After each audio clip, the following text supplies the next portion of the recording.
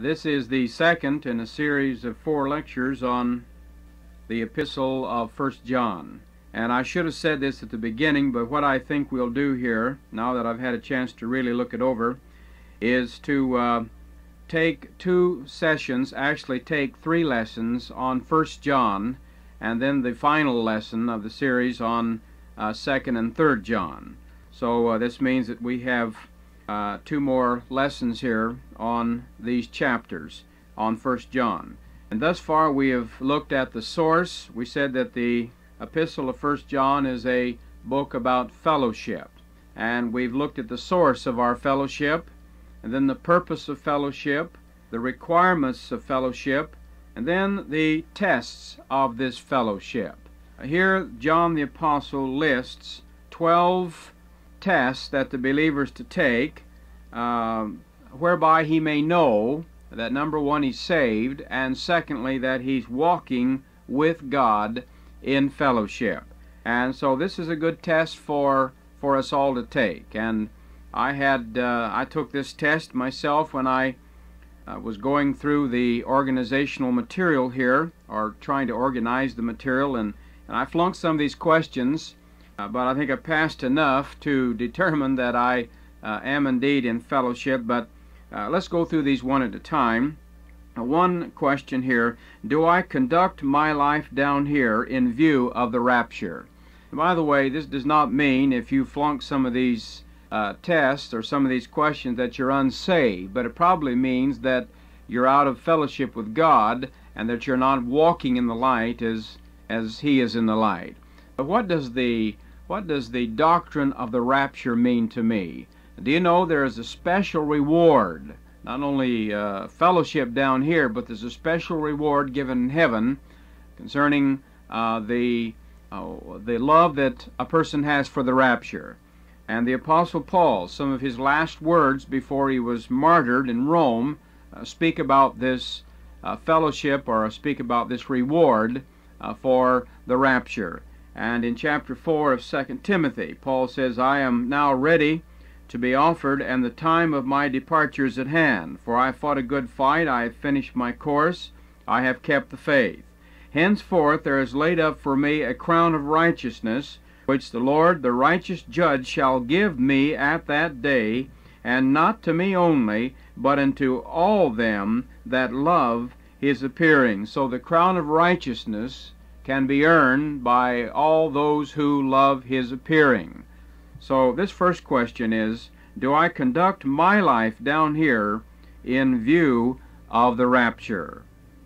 John says in verse 3 of chapter 3, and every man that hath this hope in him, what hope? Well, the hope of the rapture, purifieth himself even as he is pure.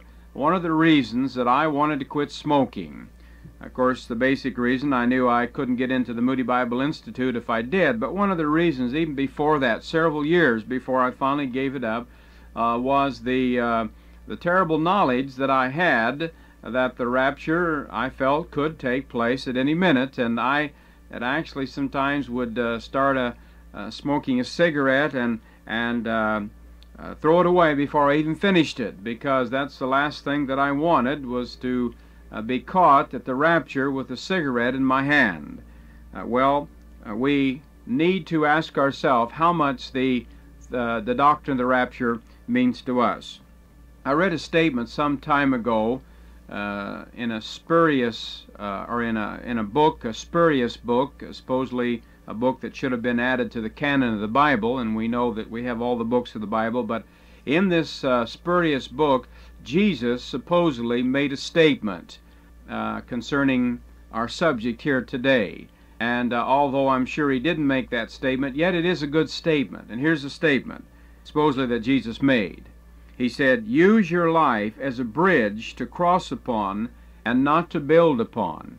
Now, I think that's good. Let me repeat it. Use your life down here as a bridge to cross upon and not to build upon. My wife and I lived some time, at least we sort of grew up in and around Quincy, Illinois. And right west of the city of Quincy is the old Mississippi.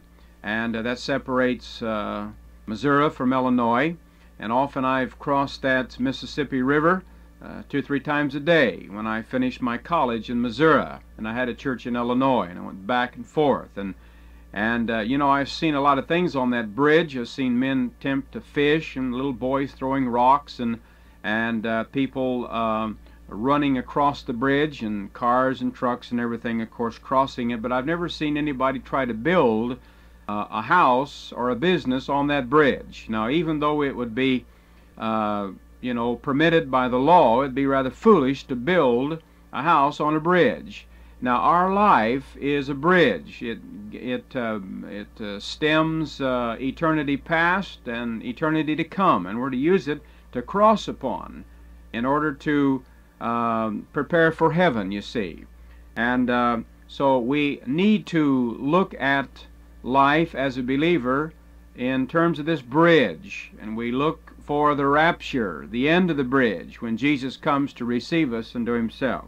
So I don't want to spend too much time on that, but that's extremely important, and you can test your spiritual fellowship, or the gauge of your fellowship, spirituality, by how much the doctrine of the rapture means to you. And then the second question, do I continually dwell in sin? John says in chapter 3, verse 6, whosoever abideth in him sinneth not. Now, as you have in your notes, almost all these verbs are in the present tense, and it means they continually sinneth. So it said, whosoever abideth in him does not continue to sin. Whatsoever sinneth, whosoever sinneth habitually, hath not seen him, neither know him. Now, I believe in the eternal security of the believer, as you well know. And I think a man can get out of the will of God and maybe for a while live like the devil. But I do know this, that one of two things will happen in the life of that man if he's saved and he's in sin. Number one, God will step in and chasten him, or God will step in and kill him, one of the two. And we'll talk about that sin unto death a little later. But this is a real, I think, mark of spirituality here. Do I continually dwell in sin? If I do, of course, I have no fellowship. And if I have really no guilt feeling, I may not even be saved. But that's a question that we need to ask ourselves.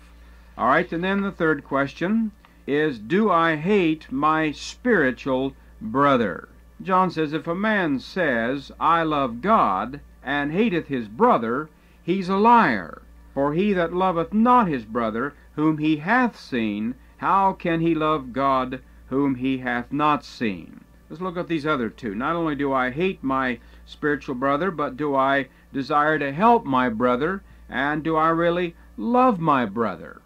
Now, let us suppose that I would get a call from Grand Rapids, Michigan, tonight from a stranger. And he would say, I understand I'm talking to Harold Willmington. Yes, you are. May I help you? Well, my name is Joe Blow. And I'll tell you the truth, I have a family, and I don't have any money. And I'm wondering if you could send some groceries up here, or send me some money, then I might buy some groceries. Now, chances are I might do that. I'm not saying I would. I might do that. But let us suppose that I would get another call that night, and from Grand Rapids, and this time I would recognize the voice, and the voice would say, hello, Harold, and I'd say, yes. He said, this is Gordon, your brother. And sure enough, I do have a brother named Gordon in Grand Rapids, Michigan. Now, Gordon certainly would not have to say this, but if he did, if he would say, you know, Harold, I'm really down on my luck, and I need some money for some groceries. Will you send me that money?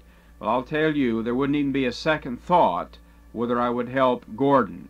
I like to think that I would help that stranger. There's no doubt about it in my mind, though. I would help Gordon. I would say, Gordon, whatever I have is yours. You tell me how much you need. Why would I do that for him, for Gordon, and I wouldn't be as prone to do it for Joe Blow? Because Gordon is my brother.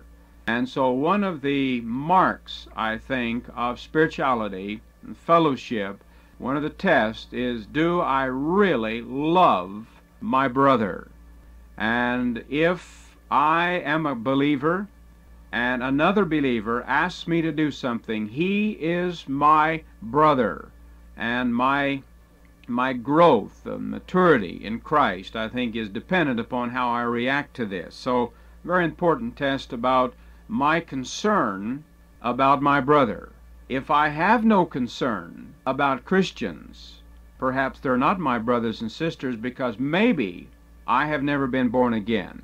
Now again, let me not, I don't want to scare some of you in thinking that you're not saved, but if you have if your best friends are not among those who profess the name of the Lord Jesus Christ, and you feel uncomfortable around them, then very frankly, I would reevaluate my conversion experience. I'll tell you, I would do that.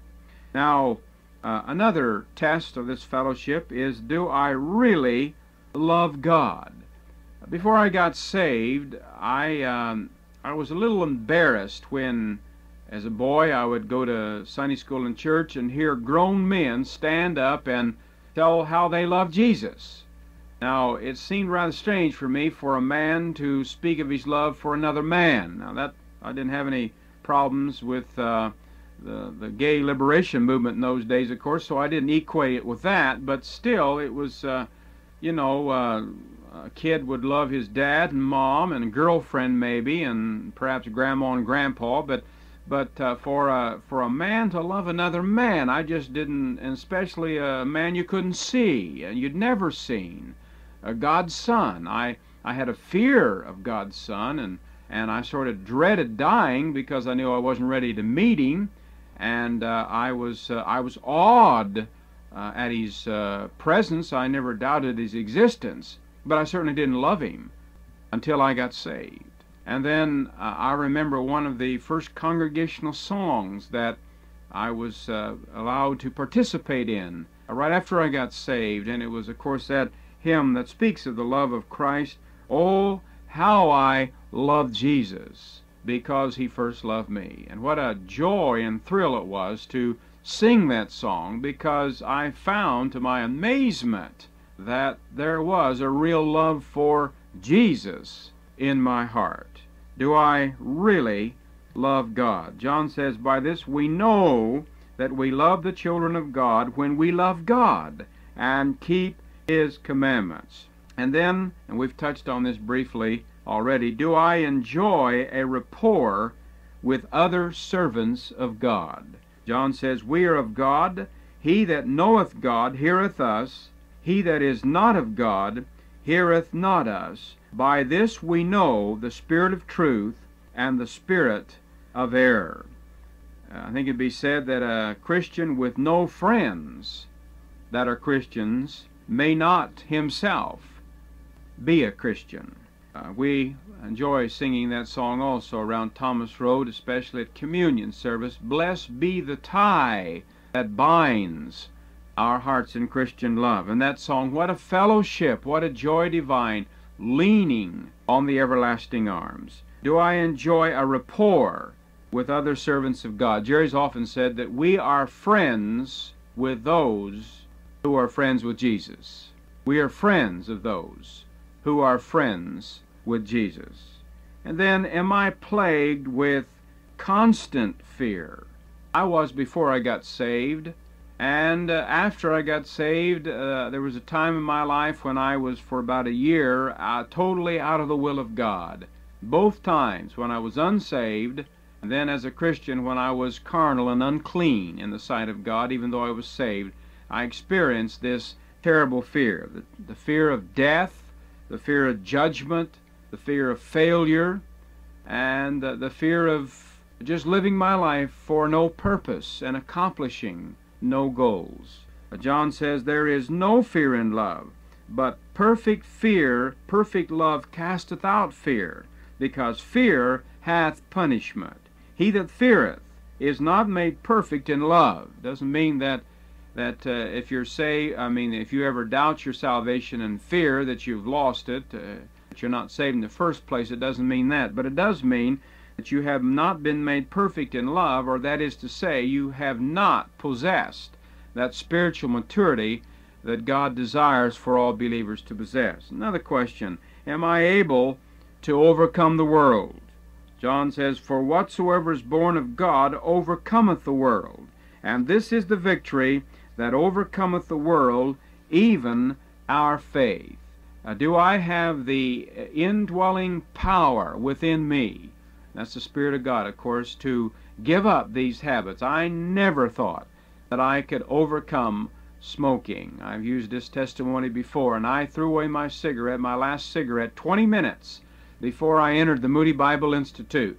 And I remember on the way from the hotel where I stayed, my uncle was taking me to Moody, and I threw a cigarette out the window, and I was just about ready to go home. I was so discouraged because I just knew I couldn't overcome this. But God told me, you better give me a chance, and if you don't, I'll kill you. And so I decided I better let him take me to Moody. And so I stopped at a drugstore and got some Sen medicine there, little tablets to take away the smell of tobacco. And then I got chewed some Wrigley's gum to take away the smell of the Sen. And I walked in there, as they would say today, cold turkey. But from that point on, and that was in 1952, and let's see, that's 25 years ago, and well, I think I've got it whipped because I haven't touched it in those 25 years. I might say this, that you know, scientists and psychologists tells us there's two key dreams that everybody has. One, that you're improperly clothed in pulpit, or I'm sorry, that you're without clothes in public. And the second thing, a great fear, is that you dream you're falling from a high place. Well, I've had those two fears also, but one of the fears I had right after I entered the ministry, a few years after I quit smoking, was that I was smoking. I had returned to smoking, and the deacons had caught me, and I was smoking a cigarette, and a mean old deacon saw me. Well, that didn't happen, of course, but do I have the power within to overcome the world? And that's a good sign, not only that I am saved, but that I am in right fellowship with God. The Bible says that Jesus said on one occasion, "In this world ye shall have tribulation." But he said, "Be of good cheer, for I have overcome the world. For greater is he that is in you than he that is in the world." And then number 10 here in this question, 12 questions. Can I recognize false doctrine when it comes my way? John tells us, "Beloved, believe not every spirit, but try the spirits whether they be of God, because many false prophets are gone out into the world.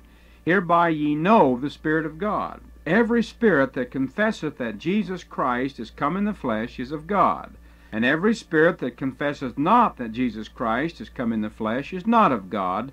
And this is that spirit of Antichrist, whereof ye have heard that it should come, and even now already is in the world."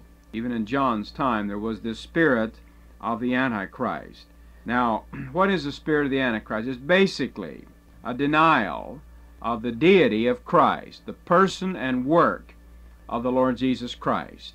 And you can tell a cultist right away. They can talk about perhaps salvation, and they have a different word in mind than what you would have. They can talk about resurrection.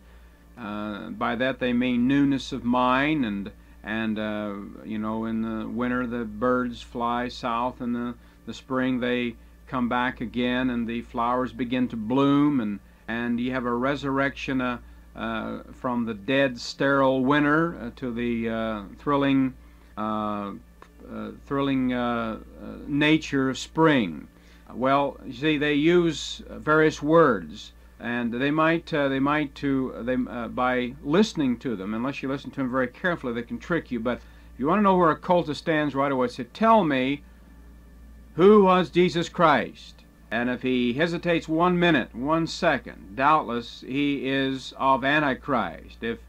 Unless he says, "Well, Jesus Christ was the virgin-born Son of God. He was God of God, and He lived a perfect life. And then He died a vicarious death for all the world.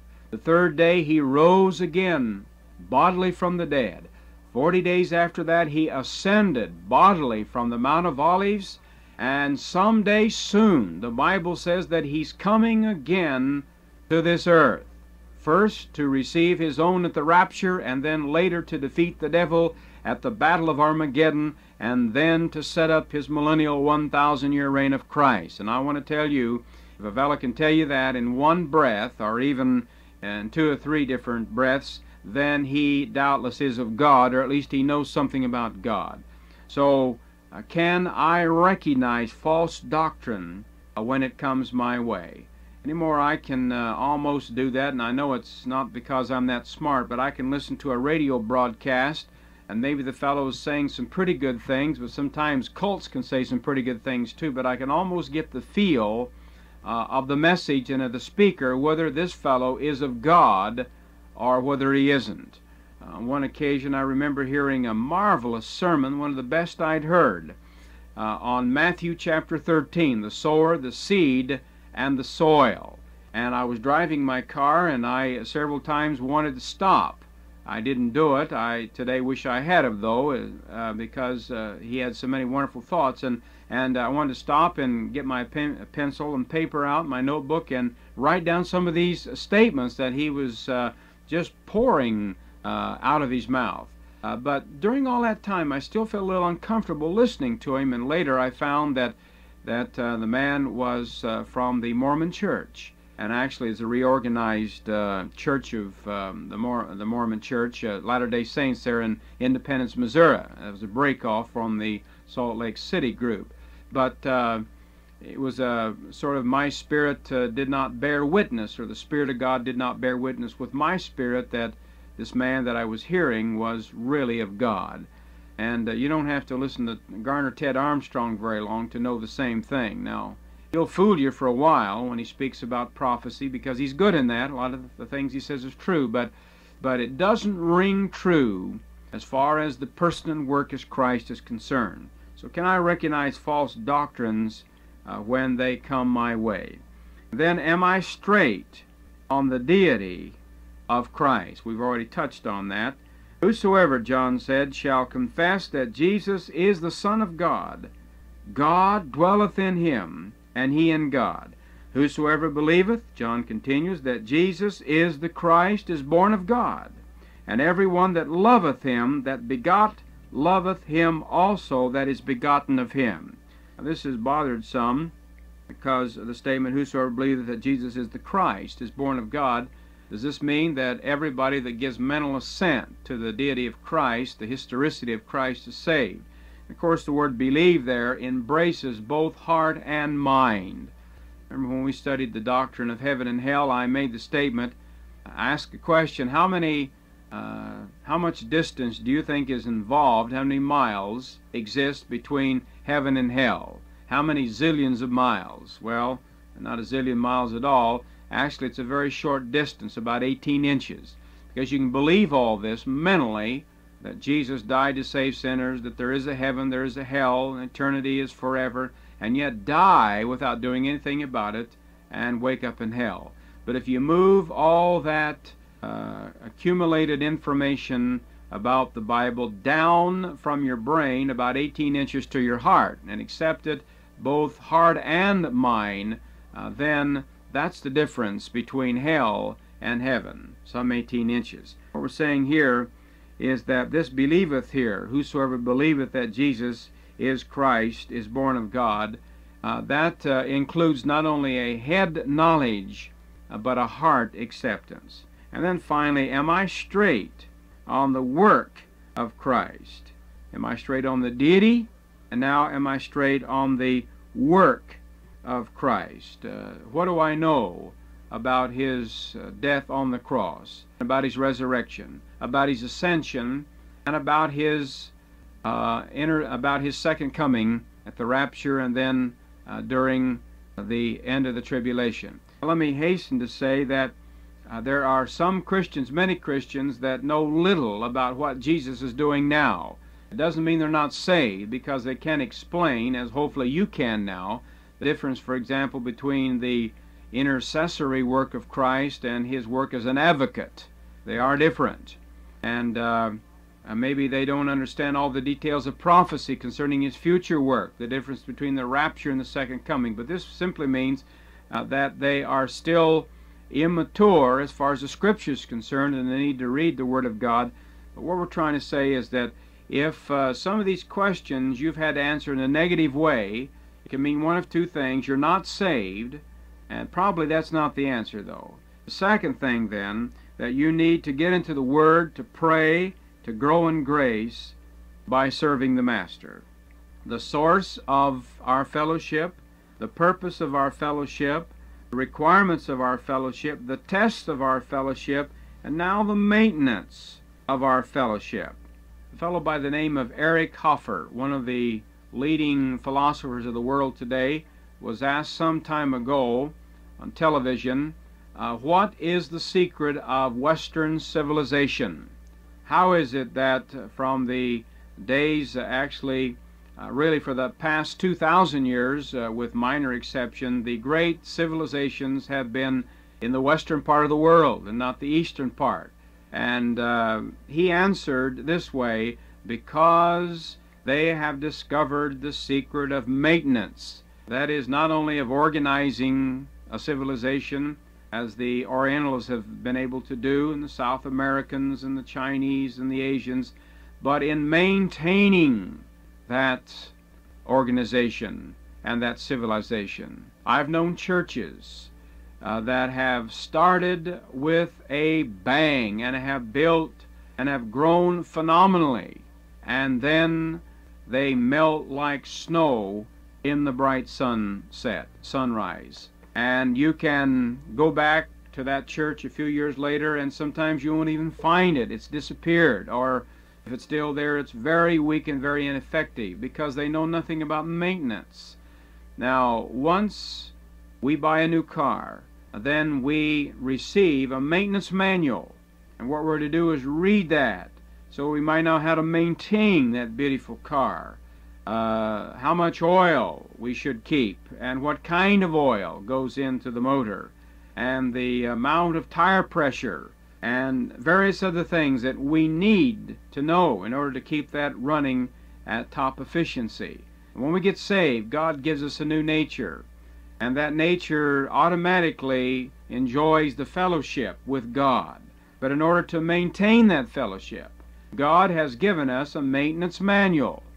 And that's a good name for the Bible, because that's what the Bible is: God's maintenance manual given by the manufacturer to the recipient, that he might know how to possess his vessel, as the Apostle Paul would say, a vessel unto honor. Now, what assurances do we have that this sweet communion that we enjoy with Jesus when we get saved today will be with us when we awaken tomorrow?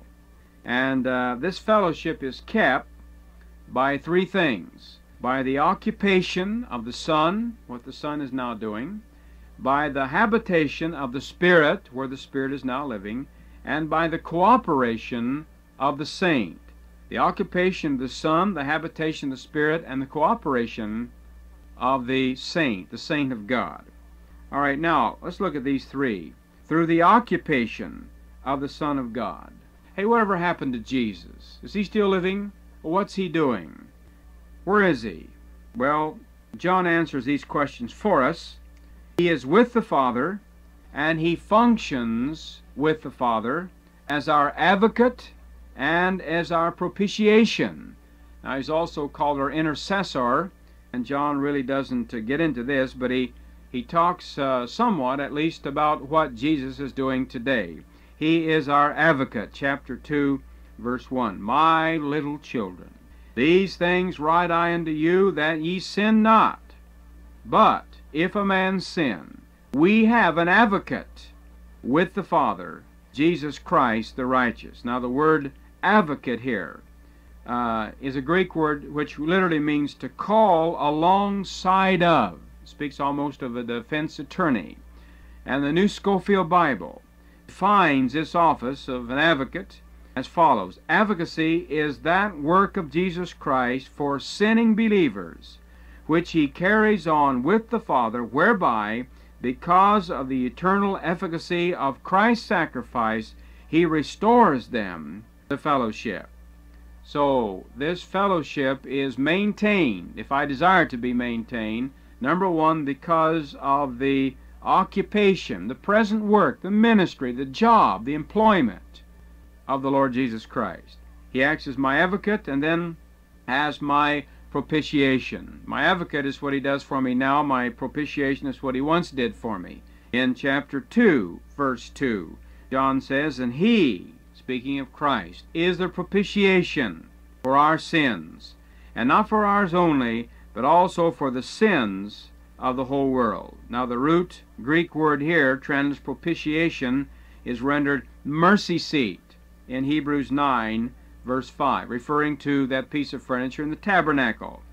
And the mercy seat was, of course, a part of the sacred ark of the covenant, which rested in the Holy of Holies. And upon this golden mercy seat, every day of atonement during Yom Kippur, that would be tied in with our October and November, there was blood sprinkled upon this mercy seat, the blood of an animal. In Leviticus 16 we read about that.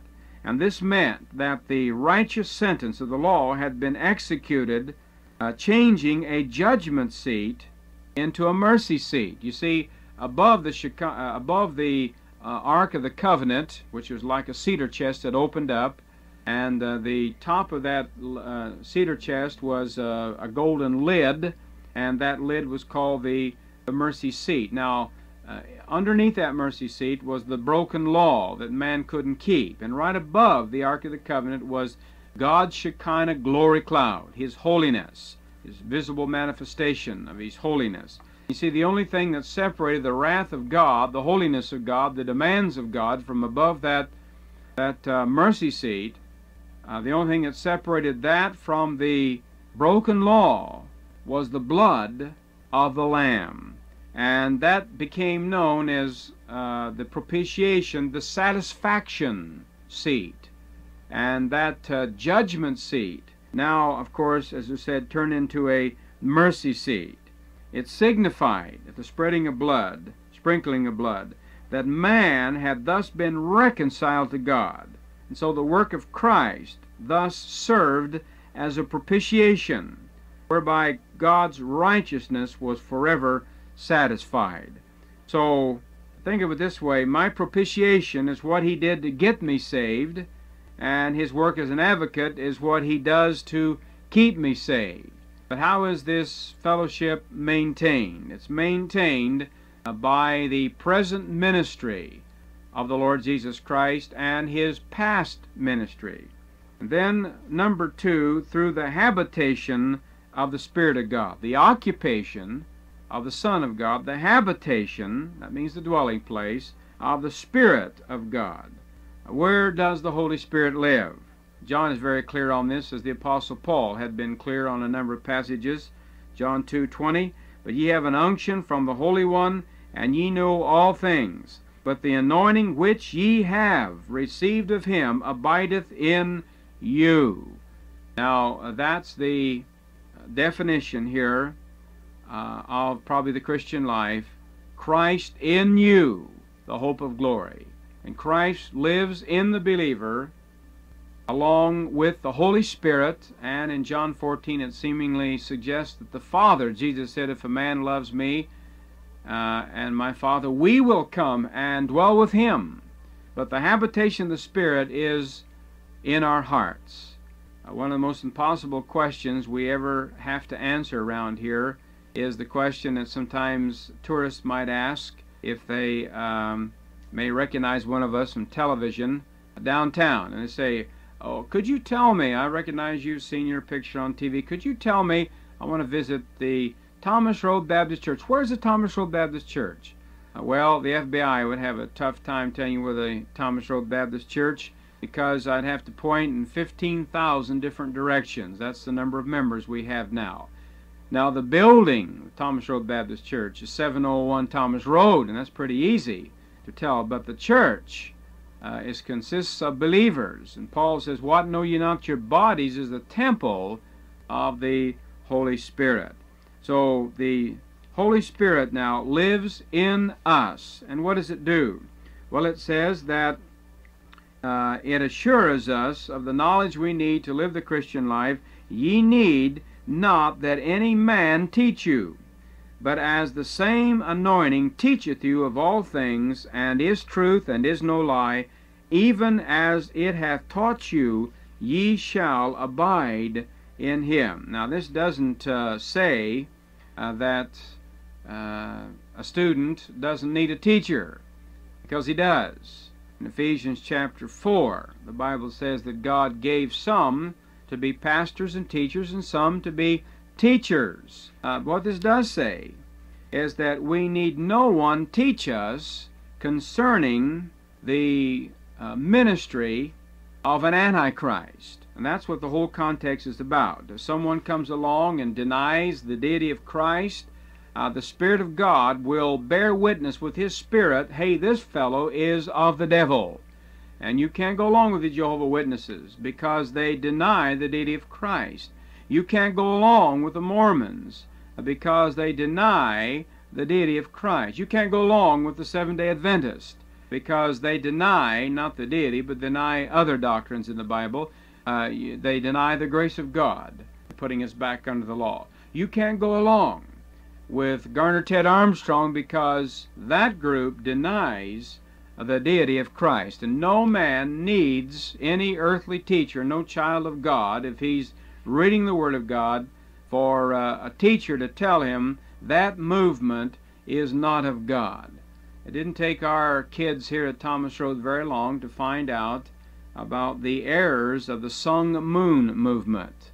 And this was before there was any articles. In fact, some of them found out even before I did, because these little gals, when I would make my way to the Washington airport from Lynchburg here, and these pretty little gals would stop me and pin a flower on me, and my wife said I would probably have given them money anyway, because I guess I'm a sucker for somebody like that. I'll give them $1, maybe they'll use it for a good cause. Well, you see, some of our students, so they begin to wonder about that, and then this was 3 or 4 years ago, and of course then when I questioned their doctrine, examined their doctrine, immediately I didn't do that either. But no student, my son, who was at that time 12 years old, he knew something was not as it should be when he began to hear about Sung Moon, this Korean savior. All right, now the third way that God has given us to assure us whereby we might maintain this fellowship, we have the occupation of the Son, what the Son is now doing, the habitation of the Spirit of God working in our hearts, giving us this anointing and this assurance that we need, and then the cooperation of the saint of God. By the way, there's a mistake here. Right above point number C, you have C, 1 Thessalonians 17, verse 11. Well, obviously, 1 Thessalonians doesn't have 17 chapters. I meant see Acts chapter 17, verse 11, about the church in Thessalonica. That's what I meant. And then the third thing here, as we said, is the cooperation of the saint of God. How is the believer expected to help maintain his fellowship with heaven? Number one, he's to recognize his sins. If we say we have no sin, the Bible says we deceive ourselves and the truth is not in us. And then he needs to confess those sins, to recognize and confess. And by following both these little scriptural rules, we are guaranteed that this beautiful fellowship that we once had when we accepted Christ will continue. God warned the church at Ephesus to return to Him because He said, "You have left your first love." Thank God He did not say they had lost it, but He did say they had left it. We have a few minutes, but I'm going to close at this time, and then we'll take the final lecture on 1 John on the next tape, and that'll be lecture number 3. And then I'll take the remaining lecture of the 4 series, and we'll go through 2nd and 3rd John.